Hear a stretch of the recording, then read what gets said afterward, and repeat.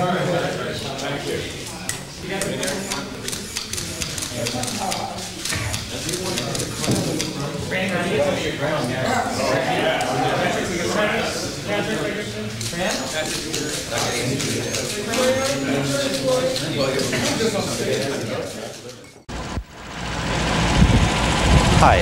my name is Donnie Nichols, and welcome to Writing for Hollywood, the act of breaking in. Now, I don't know most of you, but I want to thank you for joining me here today, and for joining us at the 66th Annual Academy Awards. You know, ever since I've been a little kid, I've been watching TV and movies just like the rest of you. But there's always been this little voice inside my head that keeps saying, I can write this stuff. But you know what? It's not writing, it's the hard part. The hard part is breaking in. In fact, sometimes it's hard just getting your material read. Well, that being the case, I want to take you on a journey. I want you to come with me and meet the people who have broken in. We'll talk a little bit about screenwriting, the things that you should know, and then we'll meet the people who are making it happen, the people who can help you break into Hollywood. So sit back, relax, and don't go to sleep. Hello, my name is Francesca Fanti, and I'm an actress here in Los Angeles. And together with Donnie, I would like to join you in this journey to meet some of the most dynamic movers and shakers in the film and television industries. Every year, the Writers Guild of America sponsors an awards ceremony to honor those who have contributed an outstanding work from the year before. We would like to start out by taking you to the Beverly Hills Hilton, and it gives me great honor to introduce you to the 1993 Academy Award-winning screenwriter for Schindler's List, Steven Zaillian. Okay, hi, my name is Steve Zaillian, and I've been asked to give you some advice about breaking into the screenwriting field. I have only one piece of advice, and that is to write what you care about, and to not try to second guess what other people want to see, because I think that if you do that, it'll be obvious, and the only thing worth writing about are those things that you care deeply about. You in the first row, wake up. My name is Stephen Bochco. I'm a writer and a producer. I'm currently producing NYPD Blue and a new show on ABC called Birds of Paradise. I have been in television for 25 years, and I studied writing in college, Carnegie Tech, now Carnegie Mellon. And I was a very fortunate young man in college because I sort of conned my way into a summer job with Sam Goldwyn Jr., who had come to visit Carnegie Tech promoting a movie of his, and he was addressing a group of us theater students in a small little theater. And I was sitting in the front row, and I asked him a question. I said, Mr. Goldwyn, why is it that you know, Hollywood doesn't produce more original material? It seems that all the movies are from books and existing plays. And he said, well, we would do it if we got more original material. We just don't get it very often. And I had an envelope under my arm, and I handed it to him. I said, here, take this. And he wouldn't. And he hemmed and he hawed, and he said, oh, gosh, you know, it's, you know, we can't do it without a release from an agent. And anyway, you know, he sort of slid by it and went on with the class. And fortunately, he didn't take the envelope because there was nothing in it. But when I came to Los Angeles some months later for the summer, I called him and he remembered me, and he gave me a summer job. And that summer job turned into a 9-month position with his company.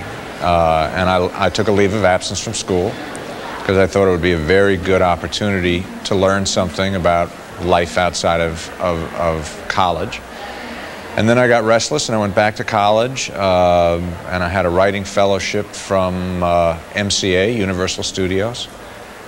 And I used that fellowship to wangle myself a summer job at Universal the next year, and they invited me to come back and work there when I graduated.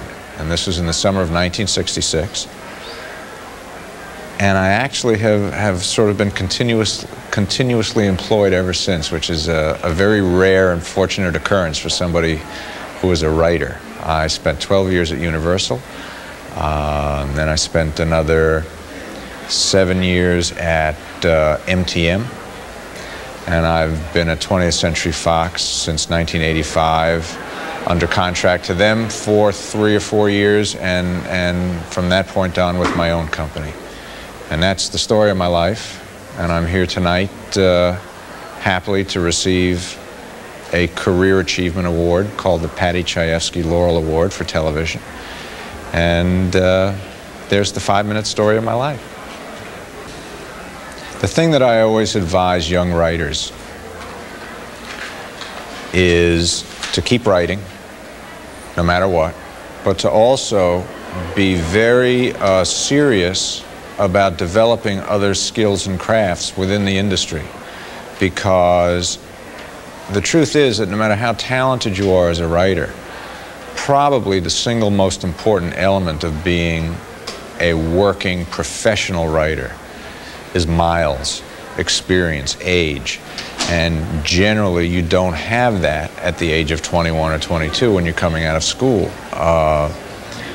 So probably more than other crafts in our industry, writing is a really long-term commitment, and it's really tough to shortcut it.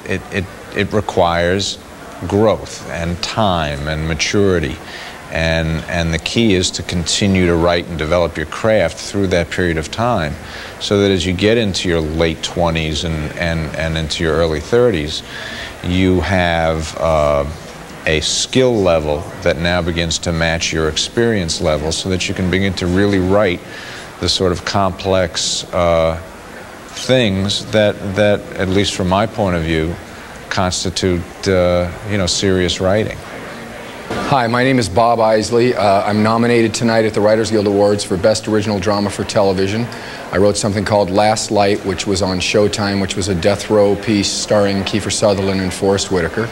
I also was supervising producer of The Equalizer television series, story editor of Crime Story, Humanitas Award-winning writer for Cagney and Lacey that I wrote, and I also wrote co-author of Birds 2, the movie that's on Showtime, and Vanishing Sun. I wrote 3 movies for the Vanishing Sun series of movies. Essentially, what I think a young person should do, or a new writer of any age, to break in is, first of all, to do the good work. To spend the time in school, or even if you're not in school, becoming a student of screenwriting. Read screenplays. It is a literary form, first and foremost. Then I would suggest, after you've written a good script, to send a query letter to agents as to whether they would want to represent you. And you can get a list of agents from the Writers Guild of America West, which is in I believe it's in Beverly Hills, California. It might be in Los Angeles. It should be in your directory. I don't have I have the phone number, 310-550-1000. Ask for a list of agents. They don't franchise agents, but the agents that they have listed are wise enough to have signed the minimum basic agreement between writers and agents, which means they're not fly-by-nights and they're not trying to mess with you. Then you send a query letter asking if they would want to read your work, and tell them you're willing to sign any kind of release form that they would require. It sounds like they're going to rip you off, but they don't. It's essentially to protect themselves. Then, if they will sound professional, by the way, if you do that. Then you send a copy of your script in nicely Xerox. Make sure it's done with proper screenplay format. And I would suggest you send to more than one agent at a time, because agents are your key to Hollywood. But that's the business stuff. One other business thing is I do recommend that you register your work with either the Writers Guild of America or send it to the Copyright Office and copyright it, so you are protected. Finally, I just want to reiterate that doing the good work is important. I wouldn't mail a screenplay if I didn't think it was the best I think I'll ever do for a number of years, because you don't want to close doors, and it's okay to have a long apprenticeship. If it takes you many years to write what you consider a really good screenplay, better to start then than to send something that's half-baked too early. And how do you know if it's a good screenplay? Take the classes, take extension courses at college, or take college courses, or writers' workshops. Don't just show it to your girlfriend or your wife or your husband or somebody that loves you, who's a gentle reader. Show it to readers that are a little bit tougher. But in the final analysis, don't lose heart. You've got to have what I call a permeable armor in order to succeed in this business. By that I mean it has to be able to let good criticism through. That's what I mean by permeable. But it has to be armor in that suppressive spirits, or those that would tear you down, you have to keep that criticism out, because there's a lot of people that want to say, no, you can't do this, when in reality, if you have the desire and you've got some of the talent, believe me, desire and perseverance mean an awful lot. Talent is a quotient, and that's God-given. You can't suddenly say I have talent, but if you do have the talent, the only way you'll really develop it is to spend time at your craft, and a lot of time at that. I taught junior college for 10 years before I started making a living as a writer, so that is also a good point. Don't quit your day job if you sell something. It's real important to continue to work and to continue to grow, but also to support yourself with a day job in the meantime.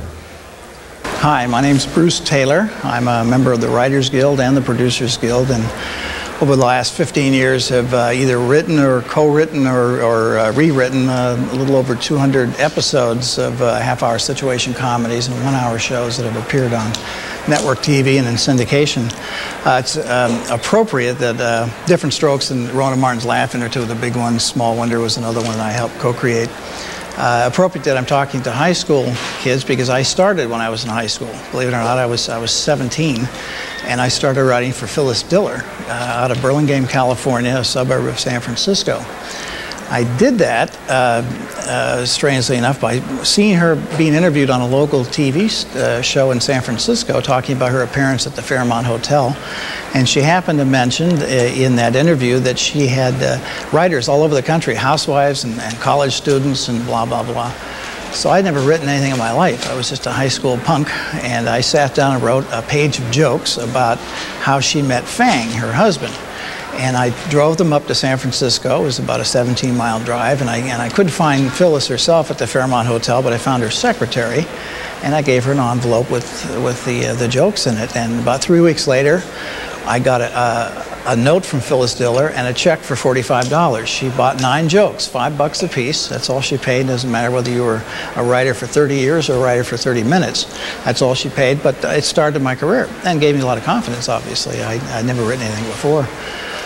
So through that writing experience, I ended up working on a small TV station in San Francisco where we interviewed celebrities and met an awful lot of people. Jimmy Durante became a friend of mine through correspondence. And when I first snuck down to Beverly Hills, I looked him up and he had me over for lunch.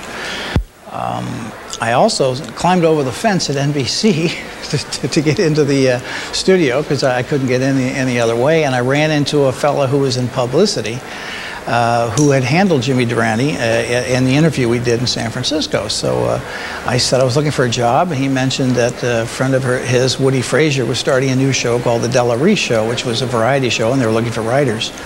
And that was my first job. I sold my car for $600 and moved from San Francisco to Hollywood, and have been here since 1969. As far as advice is concerned, I interviewed Rod Serling once for a show that he was appearing on, that I was working on too. And he said, never throw away anything. He said, that's where Twilight Zone came from. After I did Requiem for a Heavyweight, I pulled that out of the drawer. I'd written it 20 years before. So a good idea is a good idea. You may not be in a great position to sell it today, but if it's a good idea, it's a good idea now, and it'll be a good idea 5 years from now when you are ready.